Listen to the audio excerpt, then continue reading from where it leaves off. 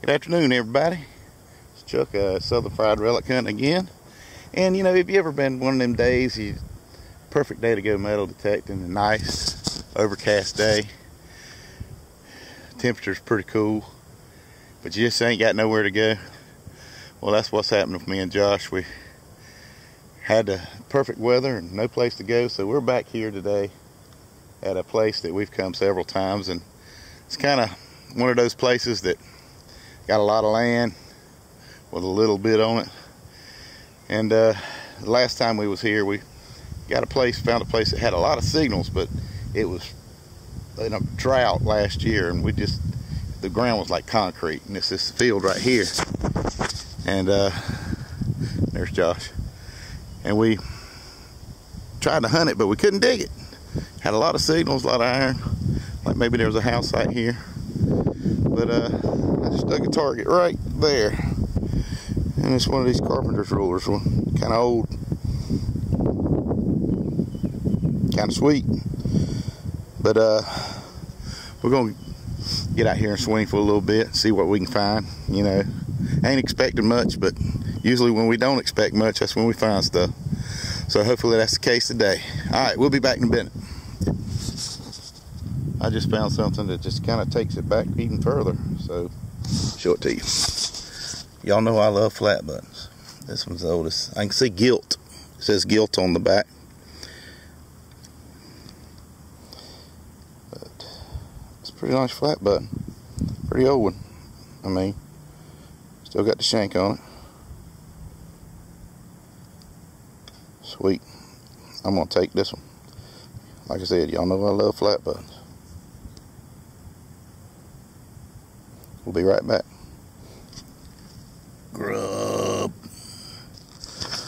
Dug this nice little decorative piece of brass. I'm not really sure what it is, but I was thinking it might be a lock plate cover, but it is not. It's got a nice design on it though. Looks pretty old to me. I'll sure accept it into my pocket. Alright, man. There's got to be some more. This stuff's really turning out to have some old stuff on it. It's, you know, like I said, it was concrete last year or during the drought. So we're going to have to dig it. Hopefully it'll have a wet summer, or at least a wetter summer, so we can get in here and get some of this.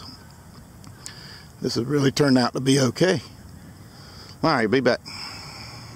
Well, whoever lived here must have been a carpenter, because that's a piece of carpenter's ruler that I found. Right here. And found another piece over there about where Josh is. And now I found another piece over this way. It's pretty old too. Let's go see what else we can find. Just to show you how good this machine is in a trashy site. Well, not trashy really, but iron infested. I just dug this little gold plated, good look how small that is. I just dug that gold plated thing there, about 3 inches down, in the middle of a bunch of nails and stuff. I mean, I'm not sure what this is, but whatever it is, it's tiny. And it came out of that hole about 3 inches down, and there's a whole bunch of nails around here. Man, I'm pretty impressed with this thing. I'm glad I got it. We'll be back. Hey everybody, I hope you enjoyed watching that video as much as I enjoyed making it. Do a little wrap up here, show you what I found. Let's see, start right here. We got a couple overall buttons. I think one of them's a Carhartt, other one's a Union made. We got some harmonica reeds, nice flat button, a light piece of brass with decorative on it. Let's see, that to me looks like either a clock or a stopwatch or a pocket watch gear. Odd piece of brass. This is a carpenter's ruler, old, pretty old. A penny. And I found this. I was digging a hole, and it's a worked piece of flint, like it may have been Native American trying to work an airhead out.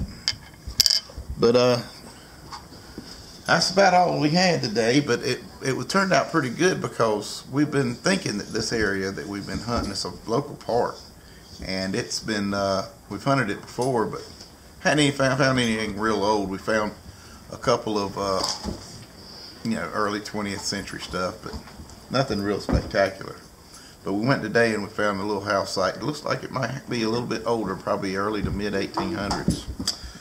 Now before I go, I want to show you this shirt that my daughter had made for me. It's Southern Fried Relic for hunting on the front, and on the back it says digging up history 1 beat at a time.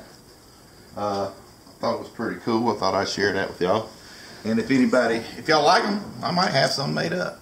I'll have different colors and different sizes, and probably be between $15 and $20 if I get enough responses.